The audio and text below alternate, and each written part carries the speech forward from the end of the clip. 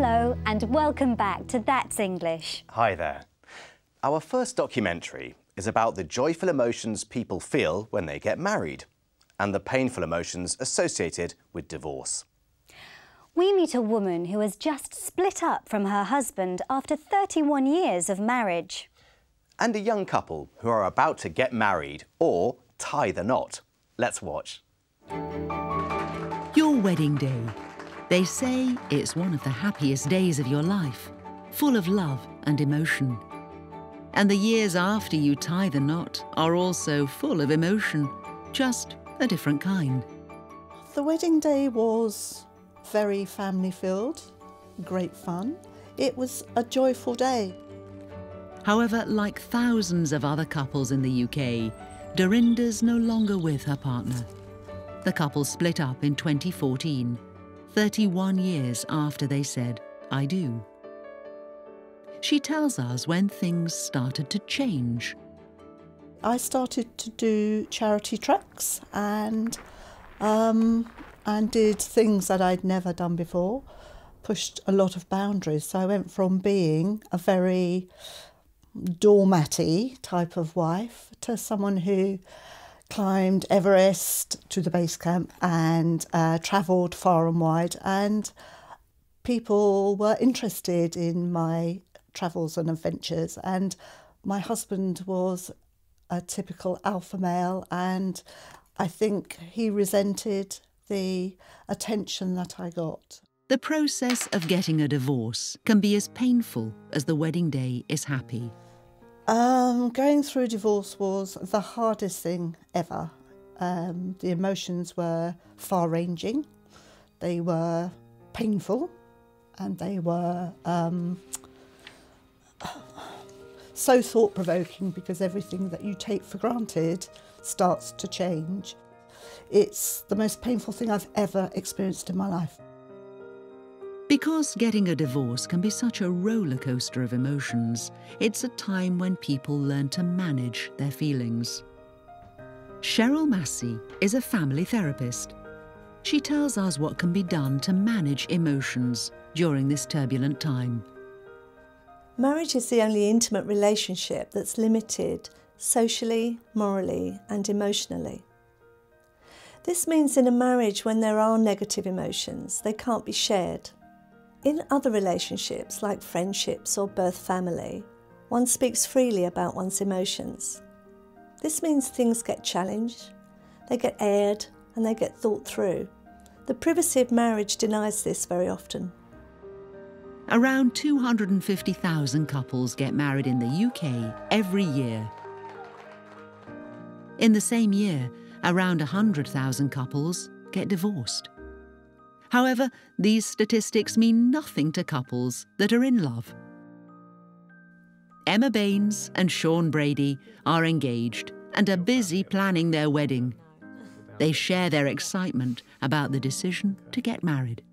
We've always believed in marriage. It was all just about the timing for us, and now it's the perfect time for us to get married. Yeah. I wanted us to have a home first, and we wanted to have a dog as well, so... Today, Emma and Sean are working out their seating plan. Table 10, because they're kind of around the middle section there, aren't they? Pretty much in the shadows there, and by the toilets. I hope they're all right with that. Okay. Sean tells us how he feels about the wedding day. So there is that enormous excitement and anticipation, but at the same time, with the greatest excitement, there could be the greatest fall, there could be the greatest accident, and everybody that you know is going to remember that. But that's not preying on my mind, otherwise you'd never get married. So I'm more focused on the whole excitement. I'm keeping positive. I just think it's going to be the greatest day, so I'm really excited. Cheryl explains why emotional intelligence is important for building strong relationships. Emotional intelligence helps us meet our own needs, which is basically problem solving. If we fail to have emotional intelligence, it means that we fail to see the dignity in others, and it means we don't act in a way that's respectful. So perhaps the secret to a long and happy marriage has a lot to do with learning to be the master of your own emotions. So, around 250,000 couples get married every year in the UK, but 100,000 get divorced. One reason for the high number of divorces is that people often change as they get older, and that can cause problems in a marriage. Dorinda talked about how things changed in her marriage. I started to do charity treks and did things that I'd never done before, pushed a lot of boundaries. So I went from being a very doormatty type of wife to someone who climbed Everest to the base camp and travelled far and wide. She said she started to push the boundaries by doing new things. And she went from being a doormatty type of wife, that means a wife who lets her husband dominate her, to being an adventurous type. Now, we asked our international friends, do you think people in your country tend to be emotional, or do they hide their emotions? People in Jamaica definitely don't hide their emotions. It's very easy to see, and they have no problems letting you know exactly how they're feeling. It's considered to be very bad form to be overly emotional in New Zealand, and that's because of our British settlers. They believed in stiff upper lip when things went horribly wrong. But it's also a Maori thing. The Maoris were warriors, and showing emotion was deemed to be very bad form with them too. I think South Africans are generally very expressive people and very emotional, and less reservedly than the European countries. I would say that the people of Scotland tend to hide their emotions a bit more. They don't like to show when they're upset about something, or they don't like to cry in public. In Australia, we tend to hide our emotions. It's very important to be seen to be positive and fair on the outside, even if you're feeling sad or unhappy on the inside. I think people in Canada tend to be, I wouldn't say hide emotions, but maybe less emotional than other countries. I don't think we are as emotionally open as some people, maybe a little bit more closed or reserved. I'd say we're very emotional, that we wear our emotions on our sleeve. I think they can be both ways. You can be emotional about sports or the Oscars or music or politics, but something that you're really having a difficulty with, whether it be work or emotional things, I think people keep inside, especially if they're men. So, in several English-speaking countries, people tend to hide their emotions. They keep a stiff upper lip. But one of the US speakers said they wore their emotions on their sleeve, which means they show them very openly. Well, now it's time for our travel section. That's the USA. In this module, our presenter, Jodie, will be showing us around Florida. She starts her tour in Miami. Isn't she lucky? I've always wanted to go there.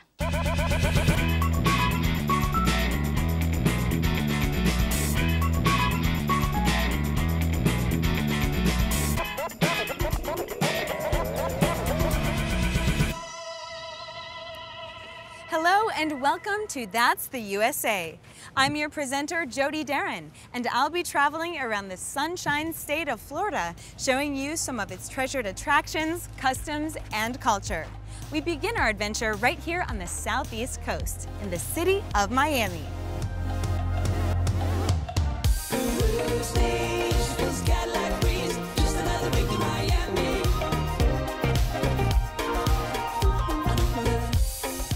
Miami is a lively, booming city with a 24-hour lifestyle, attracting more than 14 million visitors every year.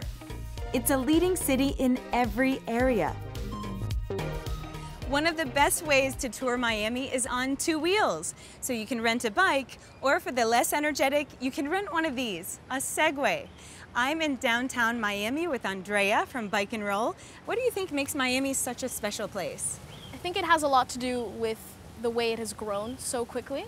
When it was established, it happened in just a matter of a few years, and it's nicknamed the Magic City for the very same reason. It's taken the interest of a few and expanded very quickly.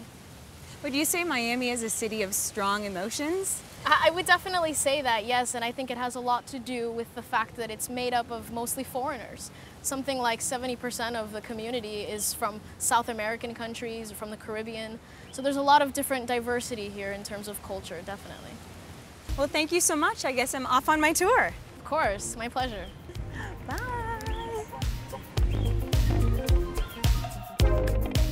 This is the Adrienne Arsht Center for the Performing Arts, Theater, Dance, and Music.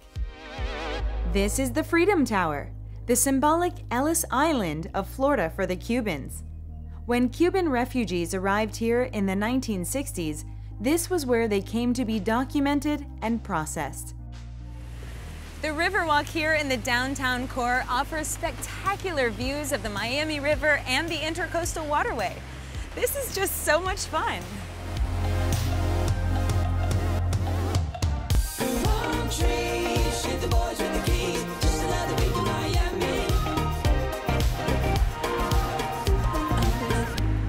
I'm in Little Havana, also known as the Latin Quarter. This area is home to the large Cuban community in the city.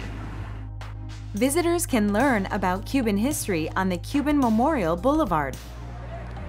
One of Little Havana's most popular landmarks is Maximo Gomez Park, or Domino Park. For 35 years, it's been a popular meeting spot for older Cuban residents who come here to play dominoes and chat with their friends.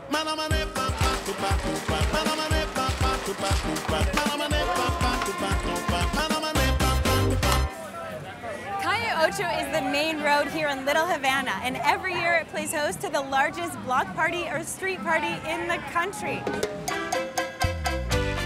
Like any great party, Calle Ocho has it all. Hundreds of food stalls and kiosks, dancing to the sounds of salsa and merengue, costumes, street performers. We're here on Calle Ocho, and it's just such a fun and lively day. What makes this festival so popular? Well, first of all, this is the largest block party in the U.S. It brings all cultures from all over the U.S., the music, the food, the people, and you can't beat the weather. It is beautiful, isn't it? It attracts at least 1 million people comes to the street fair every year. It's only for one day, and everybody unites here in Miami, all the different cultures of Latin American countries. Great, well enjoy your day here on Calle Ocho. All right, let's go dancing, huh? Yeah, but